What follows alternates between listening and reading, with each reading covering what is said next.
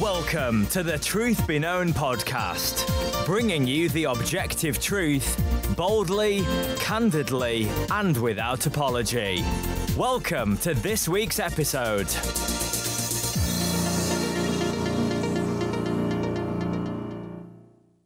Well, hey guys, welcome back to another episode of the Truth Be Known podcast. I'm Nathaniel Jolly. And I'm Ekkie Tepsapornchai.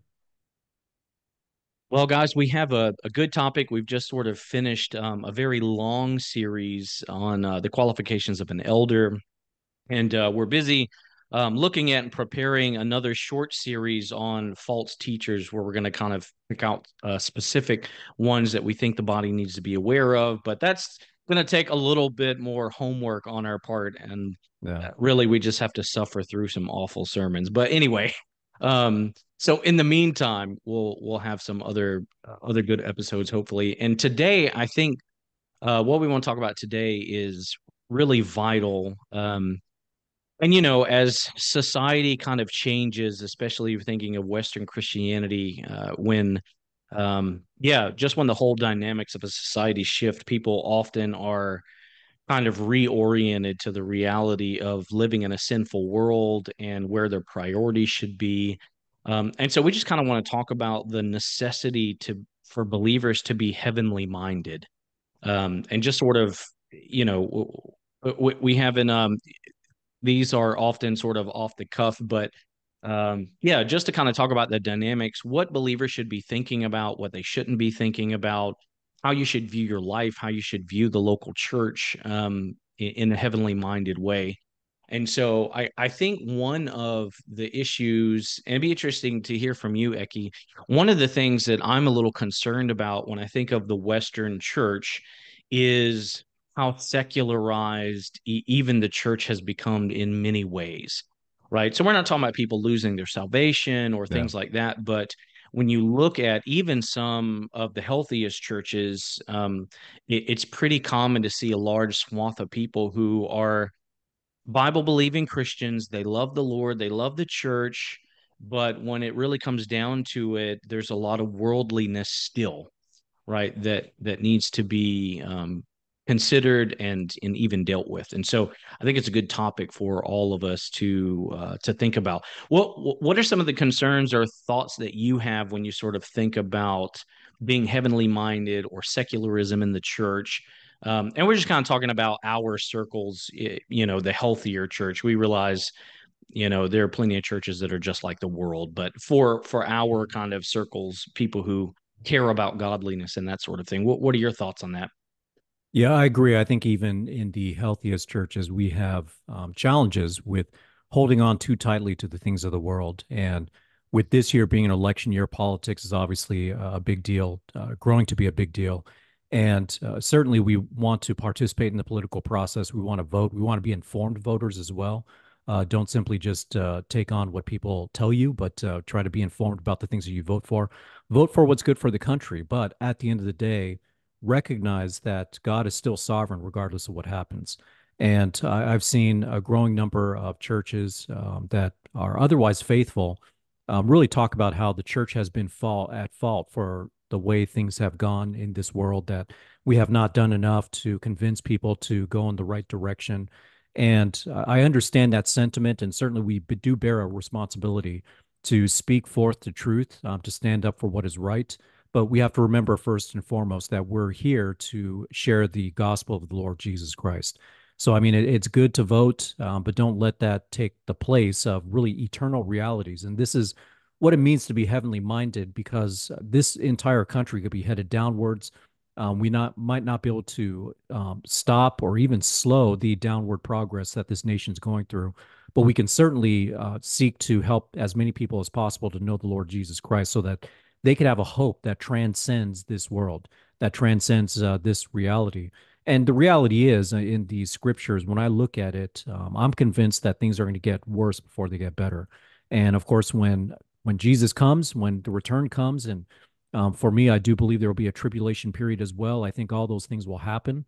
And so in one sense, I don't want to say that, hey, forget it all, don't worry about it all. God's going to burn this place to the ground anyway. I don't want to say that, because we are to be light and salt, and we want to care about those who are around us. But remember that when the end comes, what we're most concerned about is eternal realities. Yeah, and I think that's a good thing to bring out because I mean the Bible, we don't just hold on to one truth. I mean, when you're talking about this idea of, just kind of it's not that we should just not worry about it because God's in control. We have responsibility. And those are two truths that we hold on to equally. One is that God is sovereign and he providentially works in and throughout every part of Yeah. creation, and there's human responsibility. And so, yeah, and I think we're talking about politics. I mean, let's just kind of start there since we are in, an election year, which I hate election years. Um, they're not fun times, but I instantly think of Daniel 2:21. I would just read it because I think this is part of being heavenly minded is understanding. If you don't understand how God works in his creation, you're going to be limited in how heavenly minded you can be, right? Because you're gonna we already and instantly have a secular worldview. And so to be truly heavenly minded, you've got to have a biblical worldview. Daniel 2:21 says, and talking about God says, and he changes the times and seasons. He removes kings and establishes kings. He gives wisdom to wise men and knowledge to men of understanding. I mean, so here we see that God is ultimately in charge of what kings and what rulers nations have. Paul reiterates this in Romans, in Timothy, in First Yeah. Timothy, Yeah. where Paul's encouraging Timothy to pray for rulers and leaders. We understand that it's God who sets up rulers, and so Yep. there's this tension sometimes in our country with voting. And you'll have some guys who say, well, if you don't vote for the right candidate or right party, then you're part of the problem. And that could be true if you're Yeah. voting for sinfulness, right? But the reality is there are two things happening here. We have the responsibility as believers to uphold justice, to promote truth and righteousness in every way we can, while simultaneously understanding that our vote could never override what God's ultimate plan is. And Right. so, if God wanted to give a nation a wicked king, our vote wouldn't matter. It's Yep. not going to overthrow that.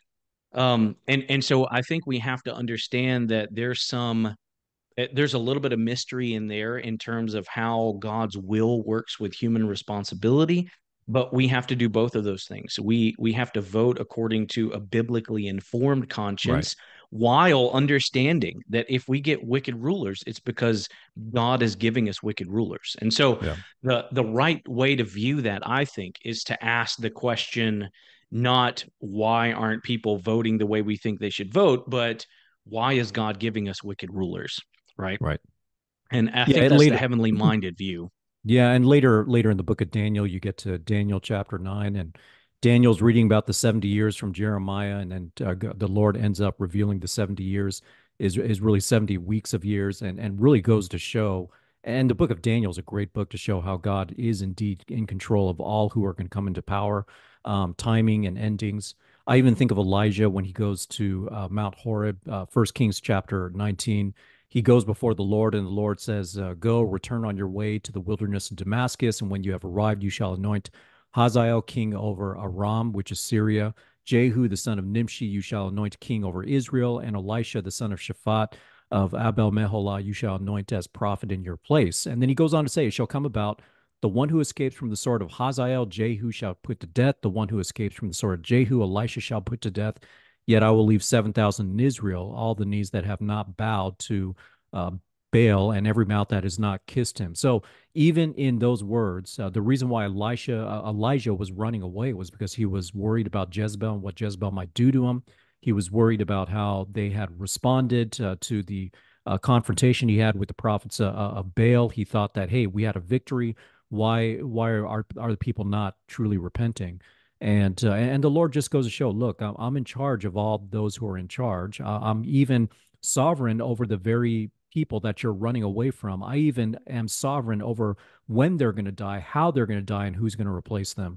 So this is something to always take to heart. That does not mean that we just turn a blind eye and don't do anything. We do want to stand up for what is good, but do not let it consume you. And here's a good test to find out if this is consuming you or not. If the election or if the right kind of ruler, if you don't get the result that you're hoping for, is it going to send you into despair? Is it going to send you into a kind of depression where you're feeling down and discouraged? Because if it is, then I would say that you're putting too much hope into the things of this world. You should go ahead and stand up for what is right, but when the results come, you know what? Lord, your will be done. Uh, Help guide us to continue to just glorify you and to stand up for what is right and to be children of light. Remember, light shines the brightest when the night is the darkest. And as it gets darker and darker here, the light of churches needs to shine brighter and brighter. Yeah, and I think and so we have to view all of these things through a biblical worldview. I mean, we do want to be heavenly minded. Randy Alcorn made this statement, which is a great statement. He says, "Perhaps you're afraid of becoming, quote, so heavenly minded you're of no No earthly good." earthly Right? good. We Yeah, hear that a yeah, lot. yeah, But he goes on to say, "There's another one of Satan's myths. On the yep. contrary, Hmm. most of us are so earthly minded that we are no heavenly or earthly good." Yeah, yeah. Um, and that's a powerful statement. I think he's right. Martin Lloyd Jones, who we love, says the men who have accomplished the most in this world have always been theologically minded men. Yeah.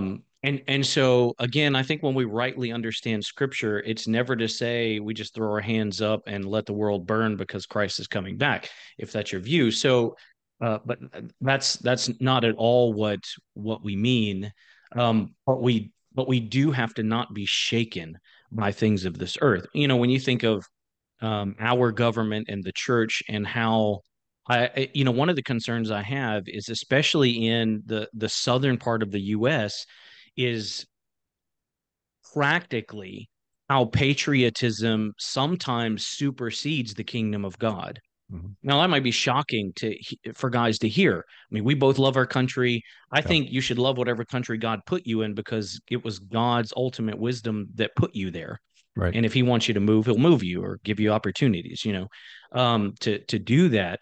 And so we love the country, but ultimately the Bible's not about the United States of America. It's about the kingdom of God and Right. of Christ. And so everything we do and how we think needs to be not as those who view ourselves primarily as American citizens, but as those who view ourselves as heavenly citizens. And we have brothers and sisters all over the world. They're not American citizens. Some are Ugandan. Some are different countries in Asia. Some are Russian. Some are Ukraine. Some are China. But the one thing that we all have in common is that we're citizens of a Yeah. heavenly kingdom. And I think Jonathan Edwards he wrote I don't know if it's a book or just an article on the journey of a pilgrim. I can't remember exactly what it's called, but I do have a little snippet here, and it's a little bit lengthy. But let me just read it because I think this should be the goal of the believer. He says, "God is the highest good of the reasonable creature, and the enjoyment of Him is the only happiness with which our souls can be satisfied. To go to heaven fully to enjoy God is infinitely better than the most pleasant accommodations here. Fathers and mothers, husbands and wives, children, or the company of earthly friends are but shadows, but the enjoyment of God is the substance. These are but scattered beams, but God is the sun. These are but streams, but God is the fountain. These are but Yeah. drops, but God is the ocean. Therefore, it becomes us to spend this life only as a journey towards heaven." And I think it's a powerful statement because it gives us a right worldview. And when you are heavenly minded, I think you find that you become more stable as a person. Yeah. Yep. The ups and downs, the anxieties, just fade away because you have the right view of what's going on.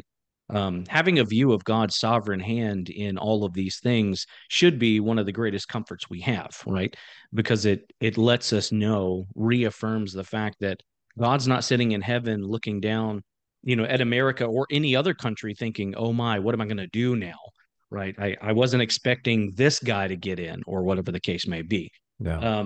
No, he's in absolute charge of that. And to the degree we are heavenly minded, I think will be the degree to which we find our greatest joy here on earth. Yeah, if the Apostle Paul had a life mantra, he probably wrote it in Philippians 1:21 when he wrote, "For to me to live is Christ and to die is gain." And in the Greek, it's phrased a lot more simply, to live Christ, to die gain. And he's writing to Philippians, people who had the highest colonial status within the Roman Empire. So they were treated as if they were citizens that are born on Roman soil. And he tells them in Philippians chapter 3, verse 20, your citizenship is in heaven. And he writes with a certain credibility here that from the fact that he himself is actually a Roman citizen from Roman soil. He's not one that was born in a colony with the highest colonial status. And they know from his experience. In fact, I just preached a message last week called "What Must I Do to Be Saved?" And that was the exact question that the Philippian jailer asked Paul and Silas after the earthquake hit, and he realized that they had not escaped, but actually they voluntarily stayed behind just so that they can bring salvation to the Philippian jailer and ultimately to the church at Philippi. And Paul himself, though he was of Roman citizenship, allowed himself to be falsely accused, to be beaten, to be imprisoned with stocks.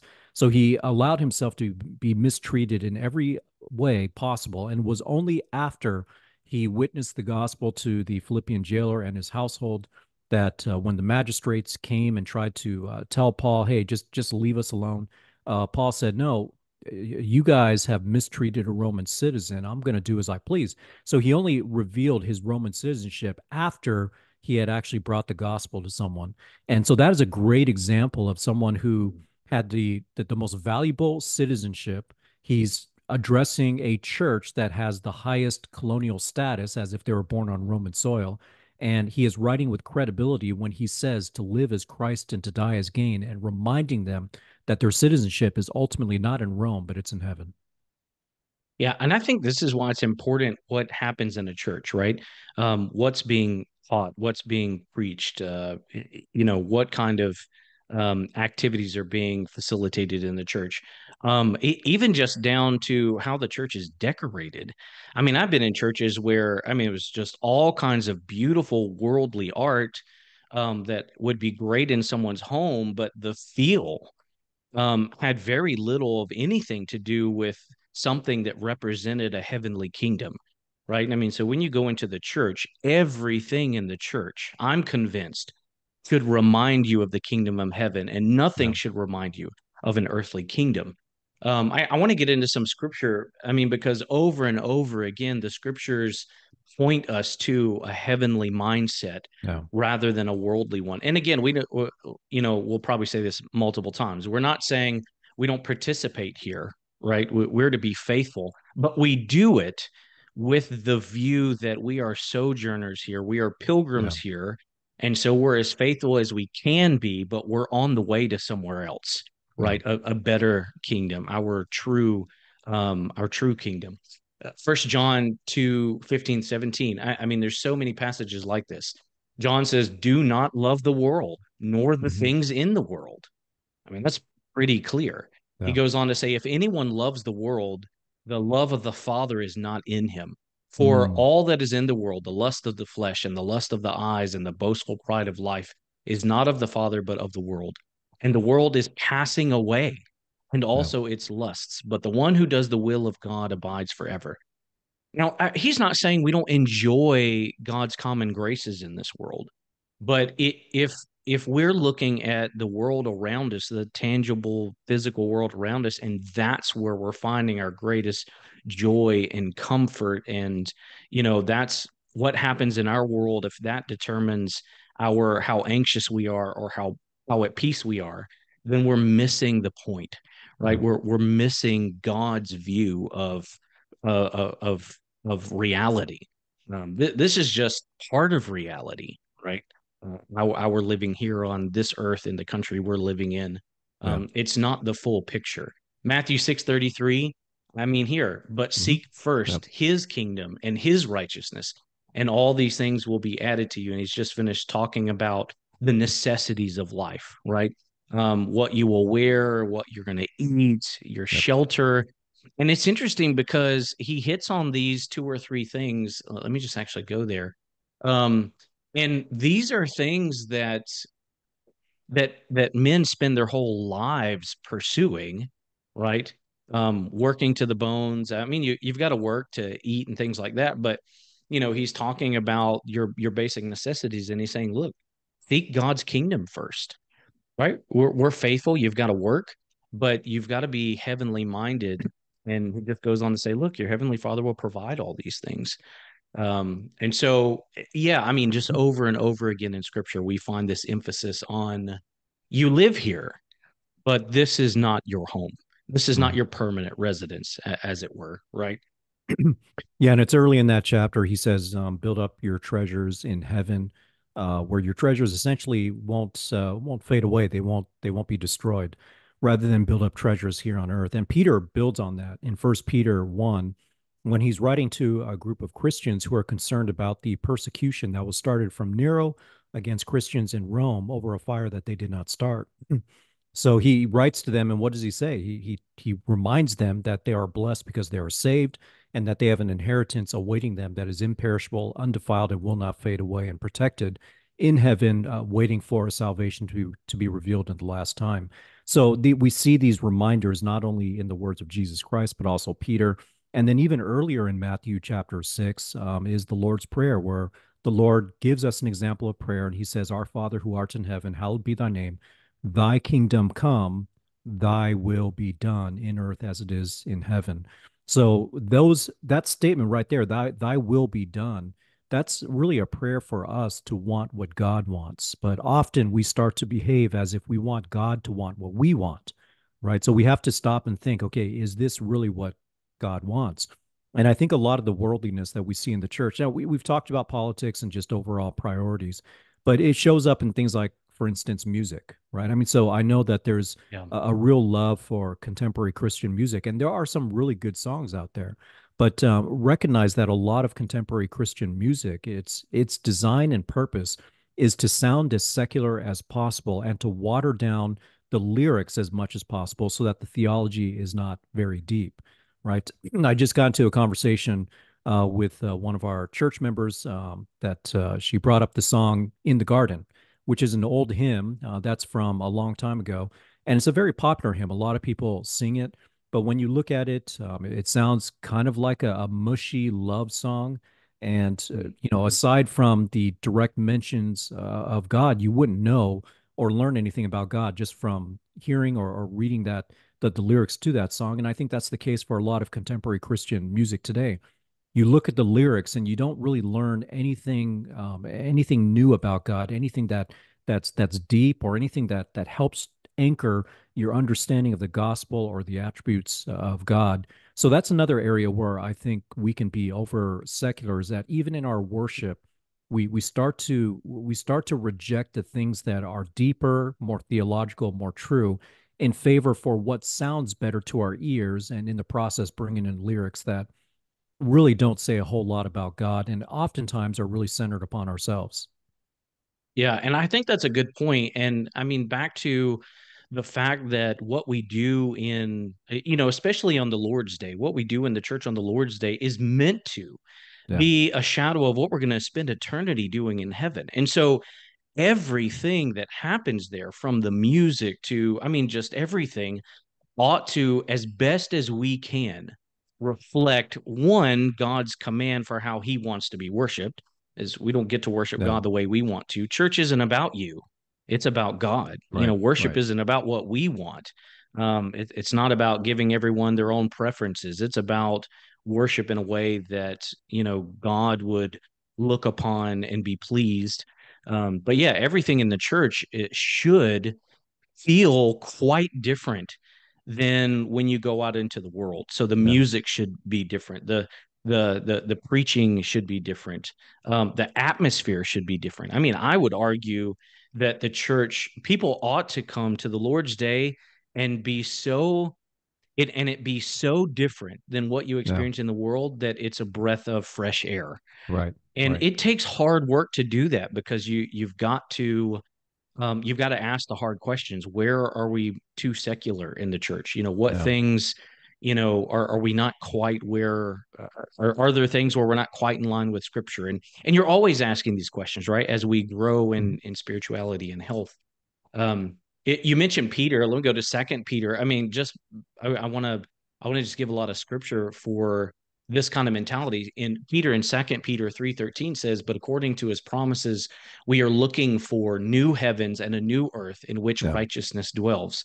And again, this is what we're looking forward to. In the very next verse, in Second Peter 3:14, he says, "Therefore, beloved, since you are looking for these things, be diligent to be found by him in peace, spotless and blameless." Yeah. And so, again, the focus is on our looking towards and looking forward to heavenly things. I mean, Jesus in the Beatitudes, Yep. I mean, in Matthew 5, actually, let me just go there. I love this because, here's Jesus speaking about basically being persecuted. Hmm. He's just after that. Let me just read this little section here. So he starts in verse 3 with the Beatitudes. He says, "Blessed are the poor in spirit, for theirs is the kingdom of heaven. Blessed are those who mourn, for there shall be comfort. Blessed are the lowly, for they shall inherit the earth. Blessed are the hunger. Blessed are those who hunger and thirst for righteousness, for they shall be satisfied." I mean, all Yeah. these are heavenly focused. Right. Blessed are the merciful, for they shall receive mercy. The pure in heart, for they shall see God. The peacemakers, for they shall be called sons of God. And he goes on and on. And then in verse 10, he says, "Blessed are those who have been persecuted for the sake of righteousness, Yeah. for theirs is not an earthly reward, but the kingdom of heaven. Yep. Blessed are you when people insult you and persecute you and falsely say all kinds of evil against you because of me." Now, verse 12 is where I really wanted to get to. So he goes through all of this. He's talking about suffering and being persecuted. And you would expect he might say lots of things. Find comfort in the gathering of believers. Find comfort in encouraging one another. Find comfort in prayer. And some of these we do find in scripture as well, but that's not where he focuses the disciples here. He says, "Rejoice and be glad, for your reward in heaven is great." Yeah. And so he's saying, in the midst of life's difficulties and suffering here, our focus ought to be that this is temporary, um, because our reward is in heaven, right? I mean, that's an entirely different mindset Yeah. than, and it's so easy for all of us. I want to make it sound like, I'm not as heavenly minded as I want to be. And you probably would admit the same. Mhm. Hopefully, we're growing in that area. And we live in a secular world. So this isn't something that you get right and then you never have to fight against again. Right. um, right, I mean, you constantly have to guard yourself from being worldly, and I think the heart that longs to be in heaven and understands that we're pilgrims here, will constantly want to fight that battle.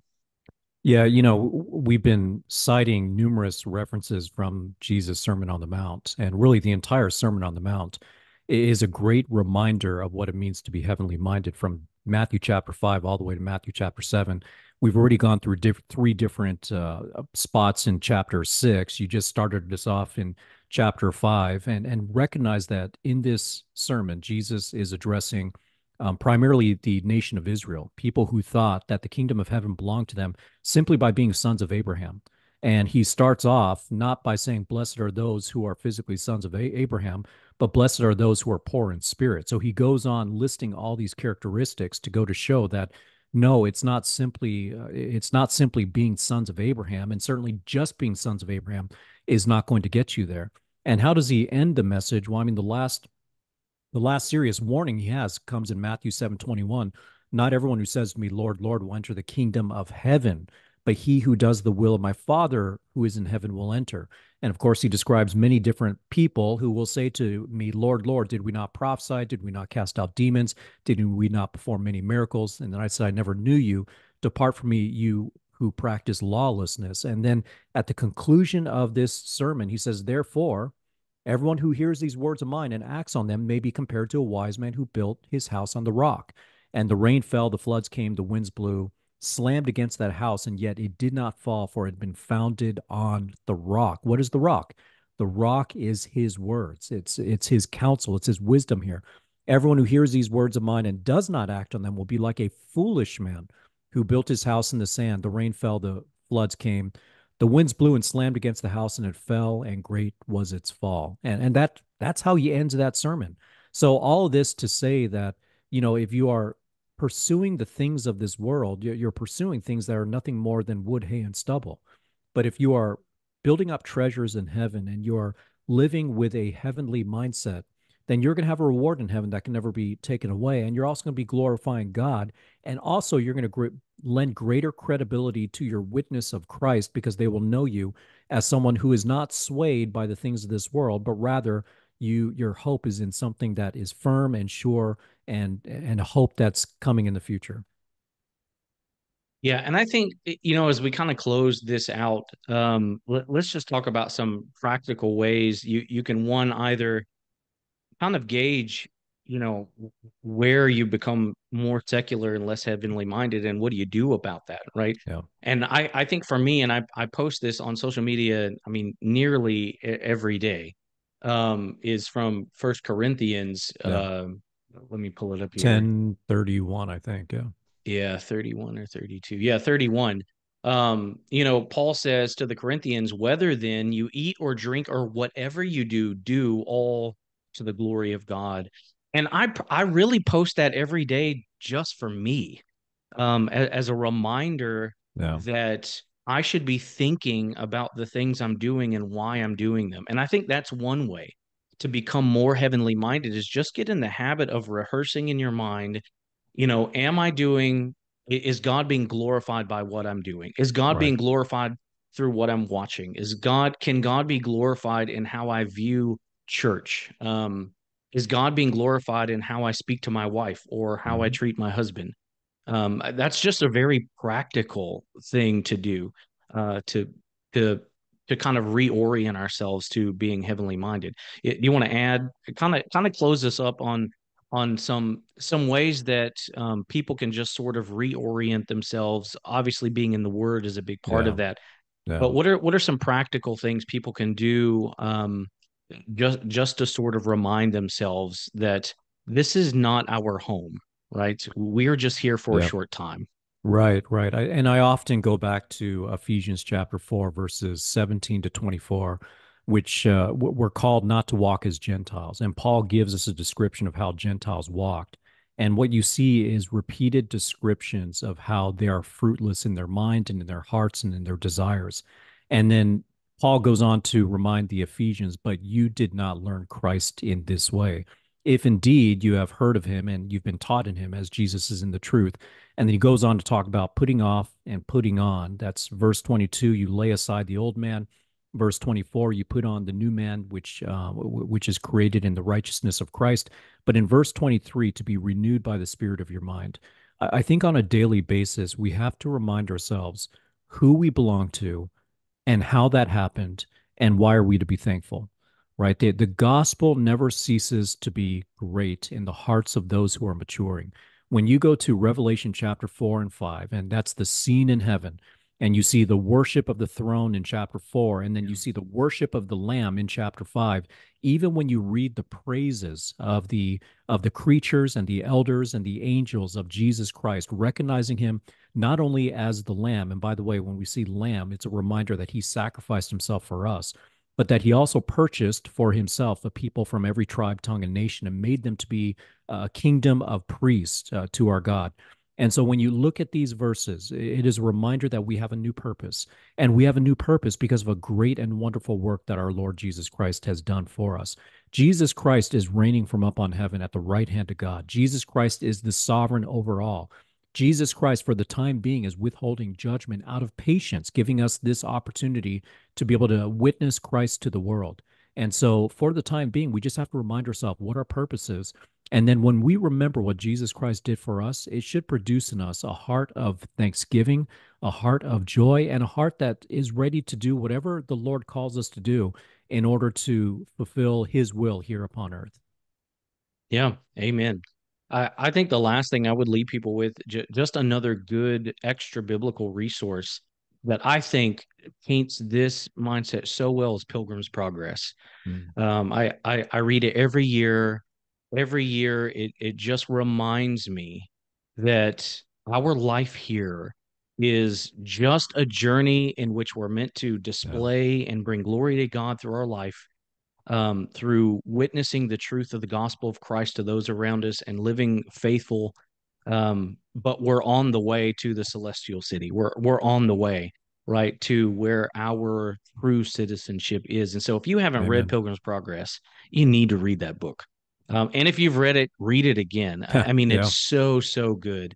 Yeah. And it's just an allegory. It's not scripture. It's not authoritative, but it's such a good picture um, of just what it takes to go through this life, facing various trials and tribulations. And Pilgrim in the book, his focus is to get to the celestial city Yeah. faithful, right?